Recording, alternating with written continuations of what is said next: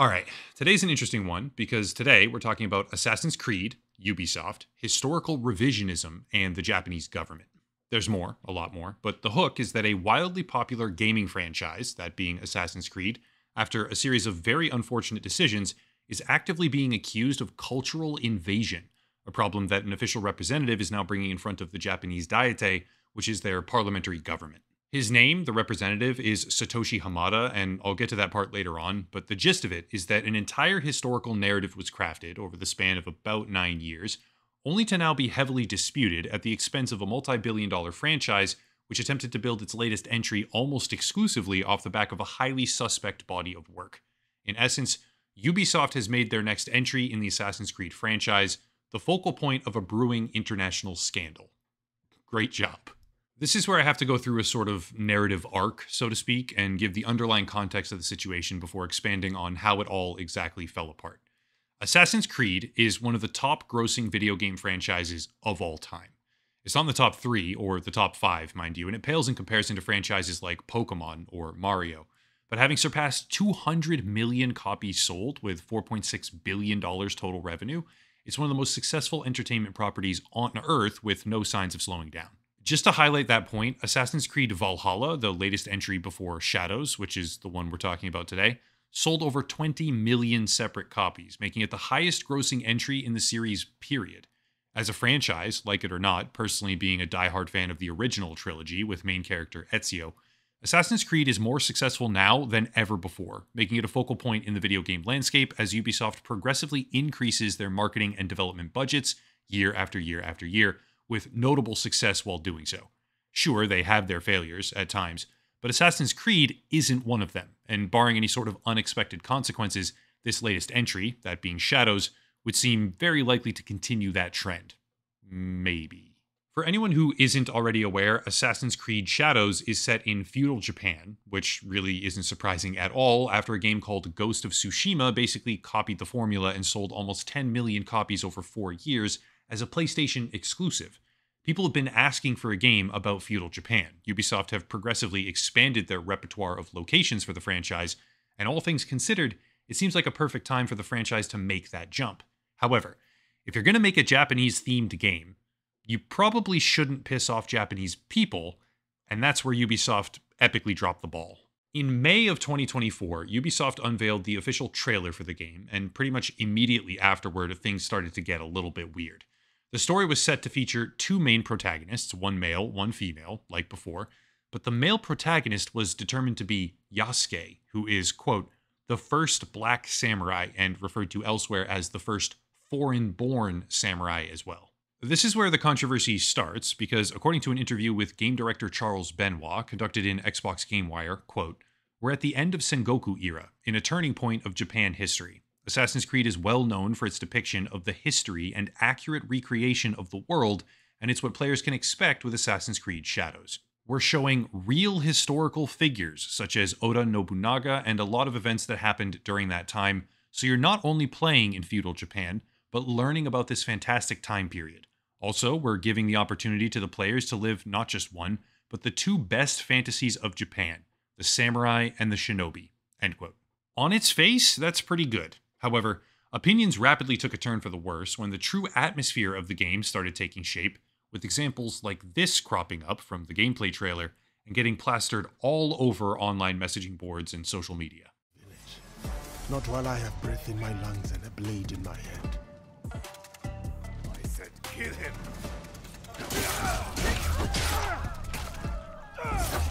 I'll wash away his failure with your blood. For anyone who didn't notice there, the background track is basically hip-hop infused Asian battle music, which absolutely does not match the time period, the atmosphere, or the subject matter, except for one particular way. I'll skip over the smaller stuff here and get right to the main issues, but the general consensus around this game began to rapidly sour, especially in mainland Japan. See, Yasuke, the main protagonist and the, quote, first African samurai, has rapidly ascended the rungs of popularity and recognition in the West, but not so much elsewhere in the world. Yasuke is the subject of a Netflix animated series now. He has multiple media mentions. There's a Broadway show about him even, slated for 2026, and he also shows up in other video games as well, like a boss fight in Neo 2, called the Obsidian Samurai.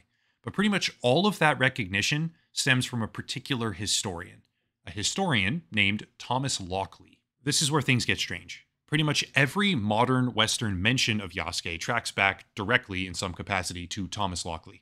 For the prior examples I even gave myself, the Smithsonian article referring to Yasuke as the first black samurai quotes Lockleys directly, referencing his book, and that very same book, released in 2019, is the basis for almost every modern depiction of Yasuke that I could even find. Thomas Lockleys is the premier historian associated with Yasuke, but the incredible popularity of Assassin's Creed and the anger at inaccurate portrayal of Japanese feudal society has kicked off a controversy that may undermine Lockleys' entire body of work, as it forces Ubisoft to openly apologize and causes a never-ending debate online about whether or not Yasuke was ever even really a samurai.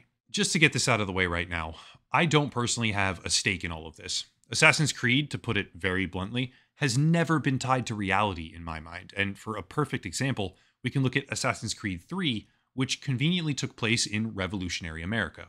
Yeah, I don't actually think that the half-Mohawk Indian assassin fought side by side with George Washington to recover an alien object. I'm not going to sit here and complain about historical accuracy when the entire franchise is about a secret league of athletically superpowered time travelers fighting another secret society over extraterrestrial artifacts.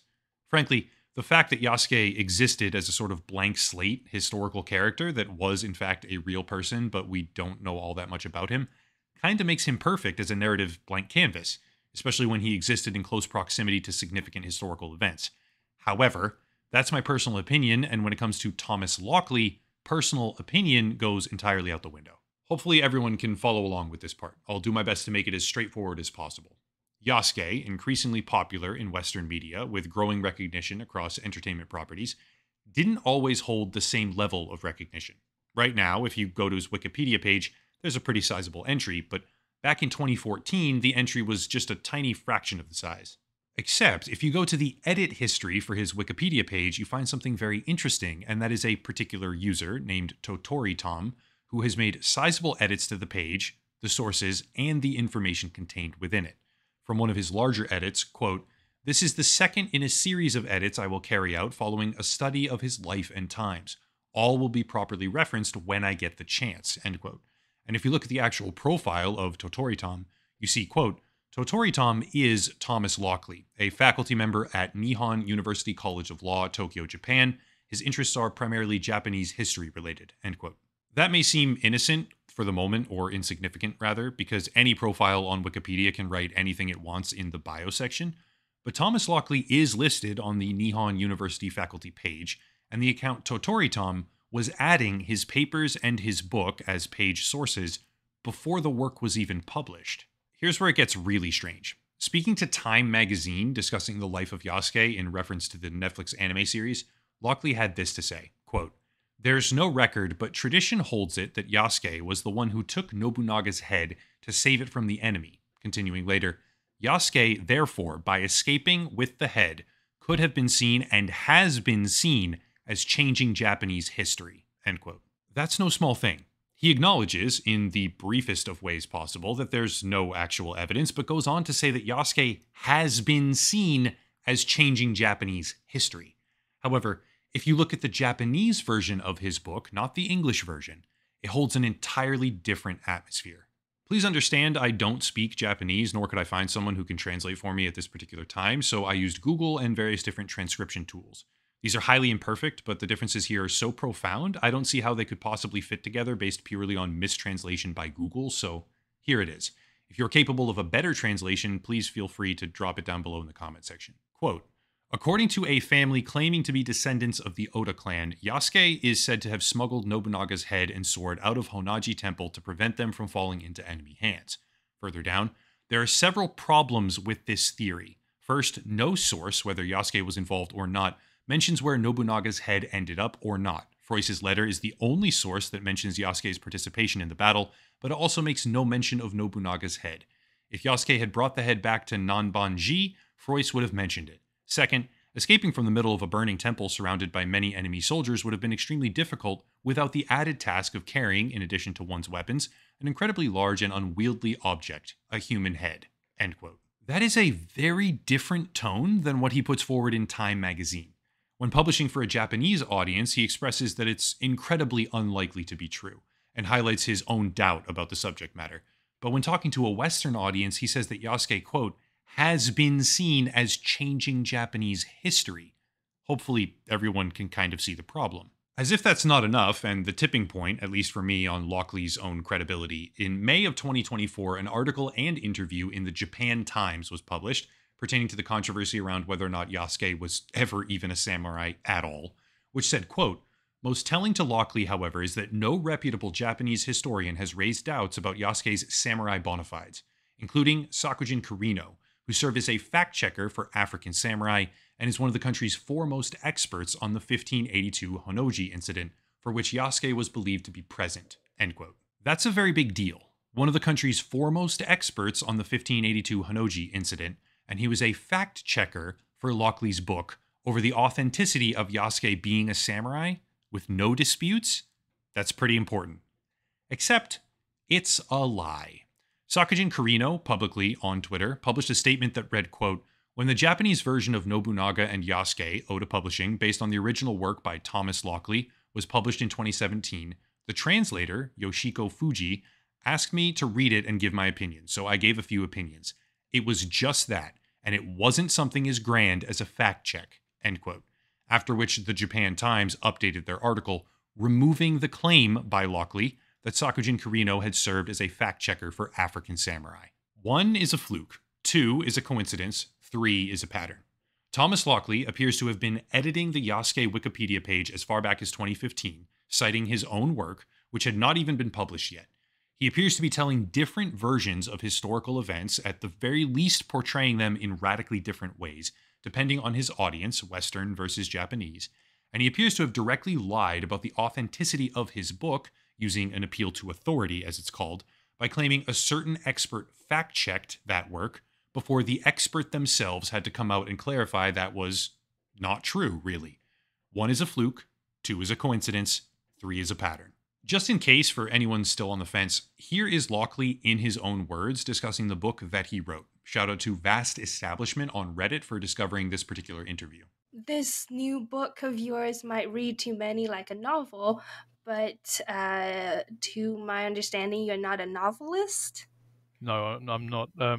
I did originally write an academic book of this, which was published in Japanese, and that was, I think, 2017. So the book which you would find in front of you, African Samurai, is a much more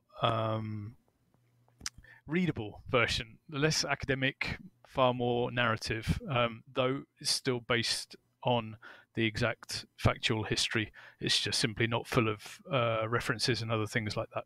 Just to recap that, he says, quote, the book which you find in front of you is a much more readable version, less academic, far more narrative, though still based on the exact factual history. However, later on, when the host, Jingyi Lee, who is a PhD candidate cultural historian of 19th century Japan, go figure, questions the biography, referring to it as more historical fiction, he replies by just brushing it off immediately. And as we talked about earlier, many may read this book as a novel because of, well, apart from the very specific historic background, there's also a lot of depictions of the characters' I guess inner development. But its category on Amazon and Goodreads is biography. Yeah. Well, personally, I feel like it's more of a historical fiction. So how would you define the nature of this book? Well, there's very, very little there which is actually fiction. There are various scenes which were added because we knew that they might have happened. There's one scene where Yasuke is watching a hawking session, and we know that Nobunaga was almost obsessed by hawking and hunting with birds. So therefore, it's highly likely. I mean, we can say probably we're 99% sure that Yasuke would have seen that. So we did make up the occasional scene just to give a little bit of atmosphere, if you like. I should clarify here, Thomas Lockley, in the aftermath of this new scrutiny, seems to have fully deleted all of his social media profiles. He has distanced himself entirely from the controversy, but the controversy is not done with him. Posted by Satoshi Hamada as a serving member of the House of Councillors in Japan, which is the upper portion of the Diete, though he seems to be more like a fringe candidate than anything else, rather than a central figure. Quote, "We're looking for your feedback. We were consulted by a French game company about a historical alteration of Japan. The content of the consultation is shared below in images. We have also quoted a post that appears to point out the problem with the game in question. We would like to hear your specific requests and opinions." Further down, "Thanks for the information about Assassin's Creed Shadows and Yasuke. Keep your research focused. Primary source information on Yasuke, Yasuke information in Thomas Lockleys' book. Please request the National Diete Library to investigate this matter. Secretaries of Satoshi Hamada's office." End quote. There it is. Ubisoft, with Assassin's Creed Shadows, has decided to focus a portion of their newest title on a character named Yasuke. But Yasuke, despite many people vehemently claiming that he was in fact a samurai, is not the subject of historical consensus. Many experts believe he was merely a retainer or a servant or some form of lesser caste, while others, namely Thomas Lockley in particular, assert that he was not only a samurai but a legendary samurai that was, quote, "been seen as changing Japanese history," end quote. Meanwhile, Ubisoft, presumably relying on his work as one of the narrative pillars here, given that the game centers on Yasuke as an active samurai who participated in a lot of combat routinely, and Thomas Lockley is the only person pushing him forward as a hero story from an academic perspective in Japanese history, has now had to issue an apology that reads, quote, "We have put significant effort into ensuring an immersive and respectful representation of feudal Japan.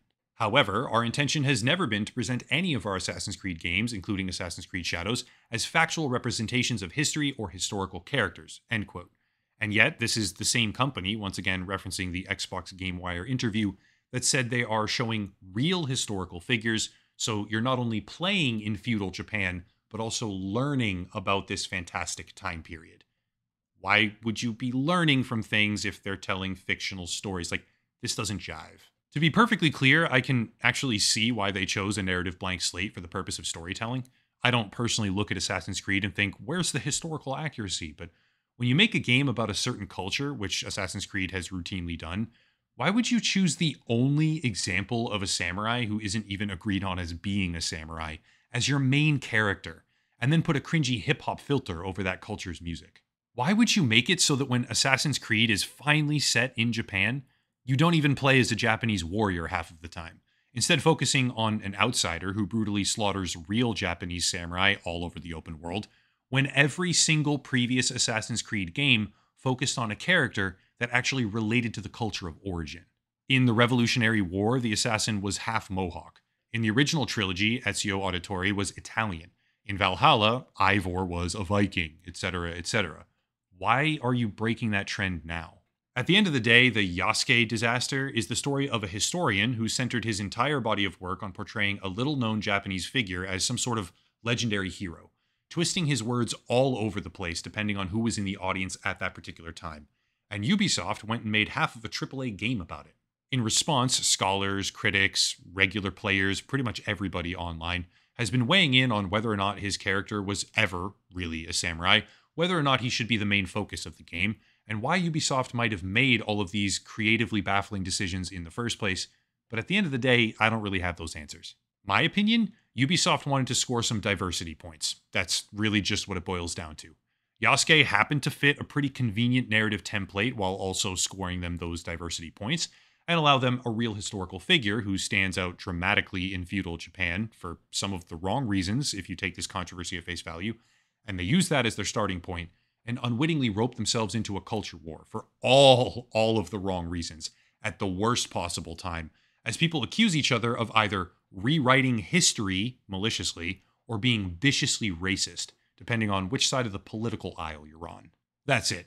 That is the Yasuke controversy explained, and none of it will likely impact the game at all, which is almost certainly going to sell between 10 and 20 million copies or more, becoming wildly successful regardless of what we talk about today. That's just kind of how the world works now, but now you know the story. If you want to support the channel, there's links down below, a special VPN deal. Everybody could use that for those interested. Patreon and locals if you support what I do and want to financially support future videos. and more, but I'll cut it there and stop rambling. As always, thank you all for watching, question everything, and have a nice night.